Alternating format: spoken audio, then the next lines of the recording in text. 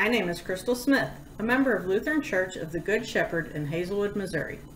I'm here to welcome you from my home to your home as you join us for family-to-family worship. Today's service is led by Pastor Linda and families from our congregation. We now invite you into this blessed time with God as we worship together online. We begin today by calling upon the presence of God. We are promised that when 2 or 3 are gathered in Christ's name, that God, in all of God's power, will be with us. And so we begin in the name of God the Creator, Jesus our Savior, and the Holy Spirit. Amen.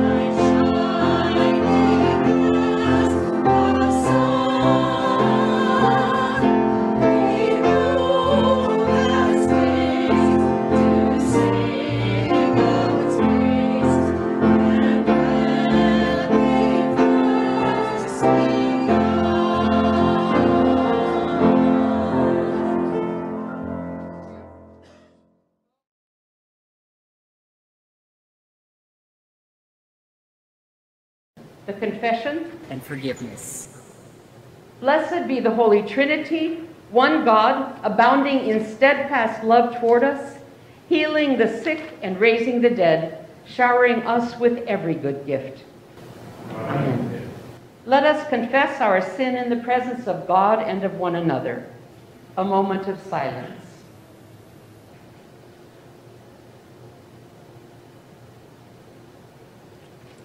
Just and gracious God, we come to you for healing and life. Our sins hurt others and diminish us. We confess them to you. Our lives bear the scars of sin. We bring these also to you. Show us your mercy, O God. Bind up our wounds, forgive us our sins, and free us to love, for the sake of Jesus Christ, our Savior. Amen.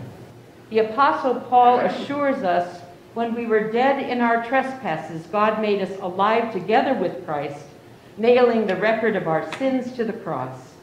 Jesus says to you, Your sins are forgiven. Be at peace and tell everyone how much God has done for you. Amen. Amen.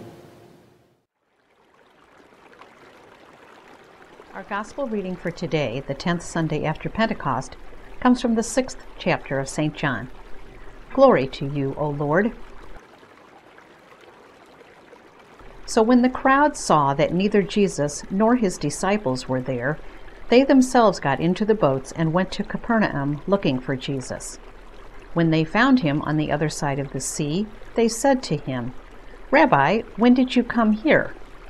Jesus answered them, Very truly I tell you, you are looking for me, not because you saw signs, but because you ate your fill of the loaves. Do not work for the food that perishes, but for the food that endures for eternal life, which the Son of Man will give you. For it is on him that God the Father has set his seal. Then they said to him, What must we do to perform the works of God? Jesus answered them, This is the work of God, that you believe in him whom he has sent. So they said to him, What sign are you going to give us then, so that we may see it and believe you? What work are you performing? Our ancestors ate the manna in the wilderness. As it is written, he gave them bread from heaven to eat. When Jesus said to them, Very truly I tell you, it was not Moses who gave you the bread from heaven, but it was my Father who gives you the true bread from heaven. For the bread of God is that which comes down from heaven and gives life to the world. They said to him, Sir, give us this bread always. And Jesus said to them, I am the bread of life. Those who come to me shall never hunger, and they who believe in me shall never thirst. The Gospel of the Lord. Praise to you, O Christ.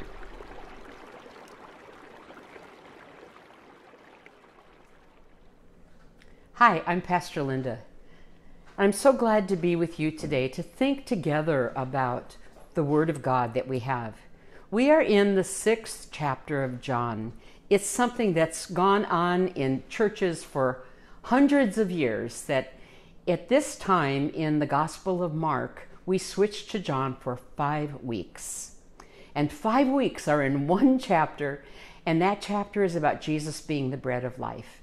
And they're harder. We have to work harder, not only for the message that I preach, but also for the way that we follow Jesus and believe. And so that's what we'll be about today. Let us pray. Gracious God, thank you so much for life. Thank you that you are always life. Thank you that you sent Jesus to bring us life.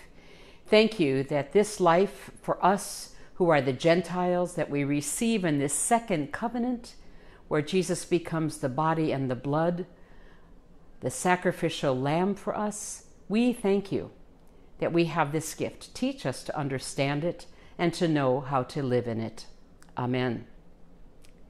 So this week, I had a rather traumatic experience. 3 years ago, lightning struck the wires coming down to our house, because we were down from a bluff, and it traveled through the wires and started a fire in the basement, and the house burned. And the firefighters said we were very, very fortunate to get out alive and unhurt. And they even came back and got our little puppy, who they thought was a stuffed animal thrown under the bed, but they got him. And so, you know, we've done a lot of work. The house has been rebuilt. We've been through all of those things, and we're feeling really good. And we kind of finally settled the house in after 3 years. And so I had been conscious of the fact that we were right at that time, because it was the year we came back from Colorado, and it was the week after. And so it's easy to remember the anniversary. And sleeping peacefully during the night, and the fire alert alarm goes off. And I just, in one microsecond, every fiber of my being was just inflamed with, I shot out of bed and I went running down the hall, because I had smelled the electrical burning right before the smoke came billowing at us at like 90 miles an hour, and it was toxic. You couldn't possibly breathe it. And so I went around just kind of sniffing the house and everything. Just, was there anything burning in a wall? Was there anything burning outside? About 45 minutes. The boys, our grandsons, and I walked around because they were right over the fire the last time. And then we all looked at each other and we all sat down and had a little snack together, but none of us ever fell back to sleep. My husband said, "What?" And I said, "I'm checking the house." He said, "Good." And he went back to sleep. But for me, it replayed all of those memories, and I refelt what I had felt before. And any time, by the way, if you've ever been traumatized by anything, if it comes up for you again, it's really good to take the time to work through that, because you can move further away from it, and you can gain a lot of good ground by taking that time to work through it. So I did. And as I was working on this text for John, I was thinking a lot about these signs that Jesus gives in John. And these signs can be very startling. They can be, they're not traumatic usually. They can be very startling, but just like the fire alarm did for me, they wake us up. They wake us up that something really important is going on right now. Pay attention, pay attention, pay attention is what that fire alarm does, as it's screaming. Just this mind numbing sound is coming out. And these signs can do that in a very gentle way. And then once the people went through the signs, once they were fed, or the water was turned to wine, or these different signs happened, generally speaking, they talked about it afterwards. I mean, who would talk about being fed by a small amount of food that Jesus blesses? And Jesus himself waited on them. Jesus himself distributed. Who wouldn't wonder about that? Jesus himself calmed the sea. Jesus himself did all of these things. And so now today in this lesson, we have what Jesus he does the miracle. It's the sign. He says this is a sign, and then he talks about it. There's a dialogue in between each of these in John where Jesus explains it and teaches us. And here Jesus says, pay attention. God is giving life to the world. God from heaven is giving life to the world, and this is happening because God is sending Jesus in as this universal Christ for all time and for all people, not necessarily to come as Jesus. For instance, the Christ, the Messiah, there's a promise of that. When the first covenant with the Jews, covenants are eternal, and now we have this covenant with Jesus for all who are not Jews, who are part of that covenant. And it's a sign for us, pay attention. God is here. And so they talk about that when Jesus, after the people are fed, and they find him, Jesus fled because they started talking about making him king and battling the Romans. And he's like, what? And Jesus himself is probably traumatized, and he flees and gets to the other side eventually. And so then when they find him again, they don't recognize him as Jesus Messiah. They say, teacher, where'd you go? But what happens now is they talk with Jesus about this event, and Jesus says, the bread of life of God comes down from heaven into this world, and it gives life. It gives life. And so they start saying, well, what's the bread? What is this? Moses gave us manna in the wilderness, and Jesus goes, oi, oi, oi. Moses didn't give you the bread, God did. And it was a sign that God was with you every day. Every day you went and picked up enough to keep you alive in a desolate wilderness. And you had what you needed, and God provided it with God's hands. And so Jesus says, remember that, and how it saved you and liberated you, and and God forgave you, and God loved you. And remember that, because guess what? I am. The great tetragrammaton again, the I am of God. I am the bread of life. I am the one who gives you life that just doesn't last for a day, but this is eternal life now. And it's not only eternal life, I am the bread of life right now. Right now. And so my whole life is bread given for you. In John, we don't have the sacrament of Holy Communion. That's only in Matthew, Mark, and Luke. In John, this is it. When Jesus gives himself, he feeds them himself. He becomes the bread that they need. And he's giving his whole life. He's offering his whole life, not just the cross thing, but his whole life. And that we can live with him now and to eternal life. And so what the people say, well, what's the work that we're supposed to do? How are we supposed to do this believing and God thing? And they talk about manna, and Jesus says, you know, I am the manna. I am the story. I am the liberation. And Jesus says the work that you're called to do is to believe that Jesus is the Son of God, to believe that Jesus is the bread of life, and I am that Jesus. I am that bread. So what is believing? In John, it's never belief. It's never the noun thing. Oh, belief here. Here's my belief. Not at all. In John, it's always the verb. It's always the active thing. Believing. It means faithing. It means trusting. And the word actually is trust. Belief is not a great translation, but we don't have a translation for that word from the Hebrew. We really don't. So it's believing and it's trusting together. And believing means, I will stay with you on this journey, Jesus. Now, I know some of you won't admit it perhaps, but you're Hallmark movie fans. Now, if you were sitting in the congregation, I had you all put your feet up and take your shoes off, I could look because they sell Leave Me Alone, I'm Watching Hallmark socks, and they were sold out when I went to order them, so some of you have those socks on. I just know you do.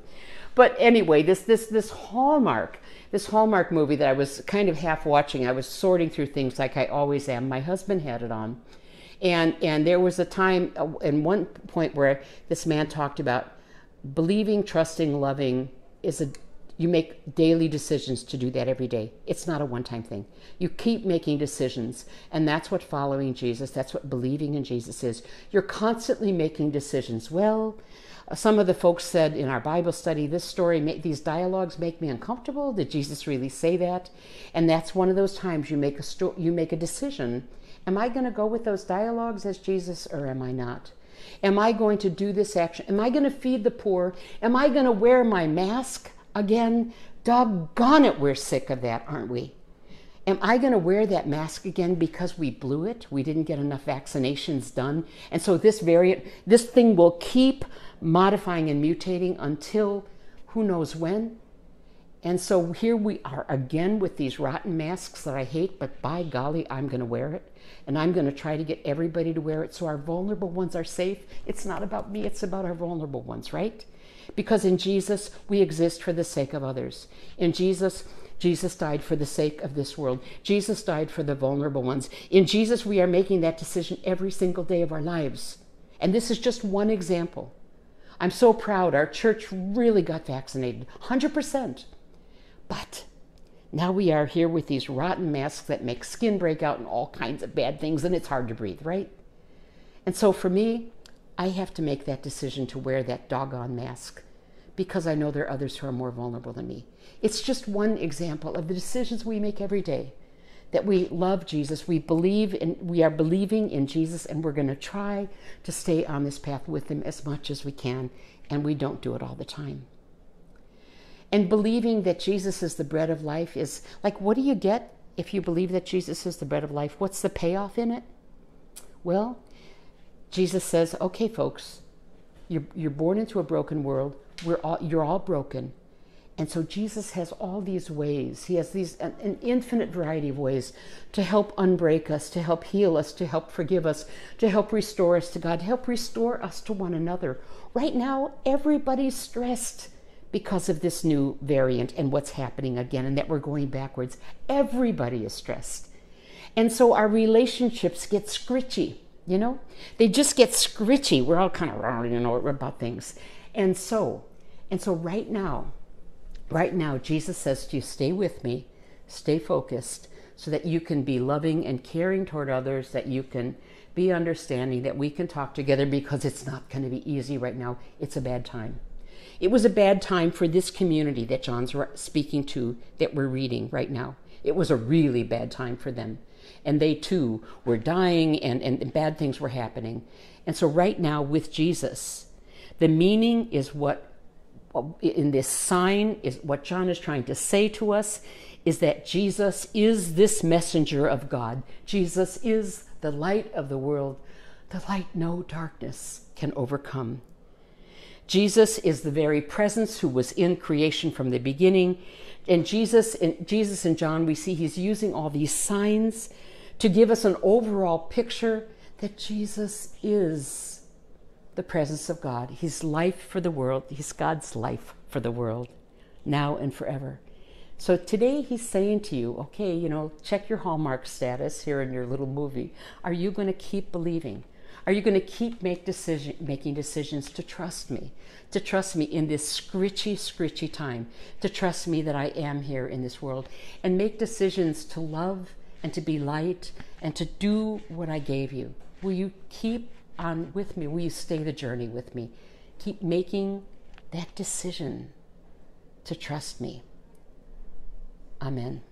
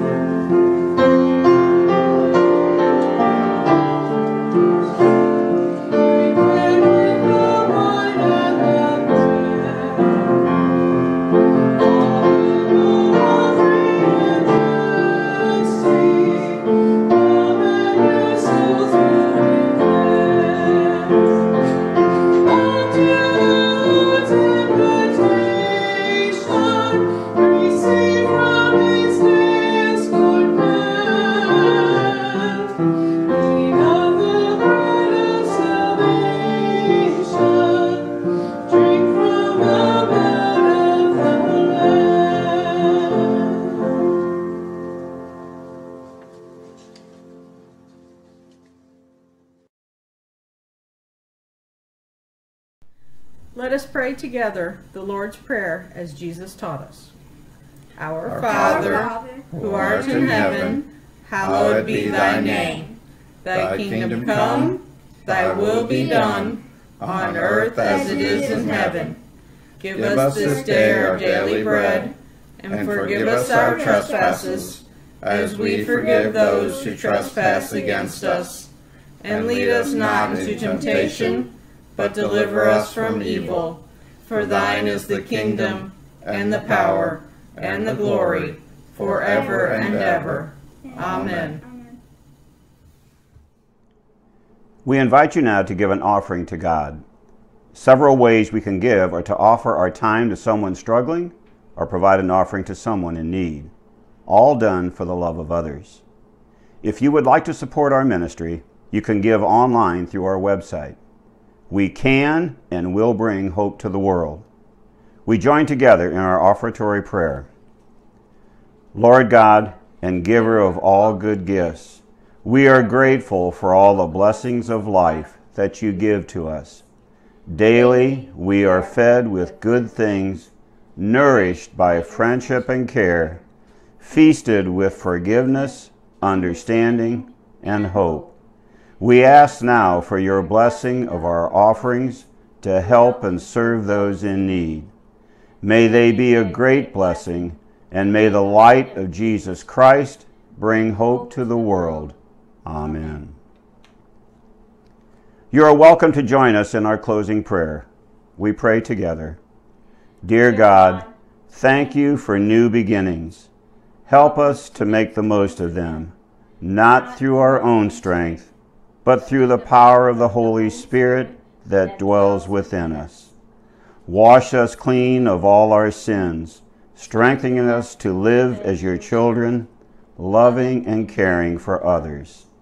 To you, loving God, we lift the world and all the people who have suffered and continue to struggle with COVID-19 and this pandemic. We pray for slowing down the spread of the virus. Shield and give strength to all the first responders and medical workers around the world. Keep them healthy and safe. Wrap all those who are sick and suffering in your hope, strength, and healing. In Jesus' name we pray. Amen. Now receive the benediction that is thousands of years ago. It means ascending blessing, and that is when Moses' little brother Aaron blesses the people of Israel. And so now may the Lord bless you and keep you. May the Lord's face shine on you and be gracious to you. May the Lord look upon you with favor and give you peace. In the name of the God of light, Christ who is our light, and the Holy Spirit who fills us with the light of love. Amen.